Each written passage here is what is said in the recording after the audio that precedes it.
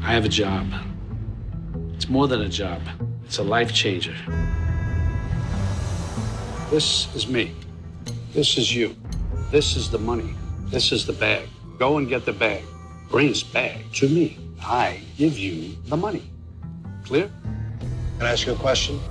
Why don't you just hire FedEx? Because, Jack, I trust you.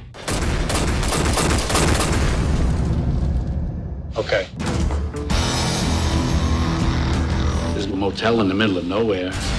You check into room 13. You're gonna be in room number 6. You'll be in room number 13. You're gonna have some play dates for the locals to pull this off. Let me ask you a question. I'm looking for a girl, a tall girl, walking around looking like Wonder Woman. No, I didn't see anybody. Please, I can't go out there. They're gonna kill me. You think I'm stupid? Who do you work for? So, you're not a superhero? Jack, you know something? I don't like surprises. Don't get me wrong, I appreciate the unexpected, but I don't like surprises. Did you look inside this bag? 2 men and a girl were staying in room 10. We found the 2 men down the road.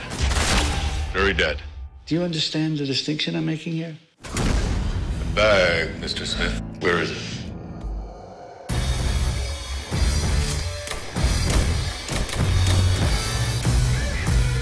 Jack, sometimes you disappoint me. You have a weapons proficient stripper sitting here in the middle of our business. She's not a part of this. Oh, yes, she is.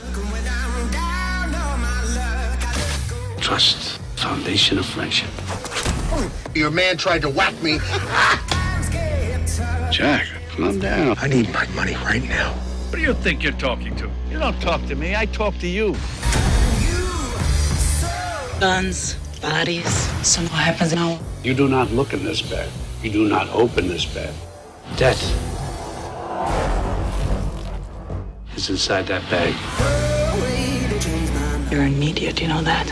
You think?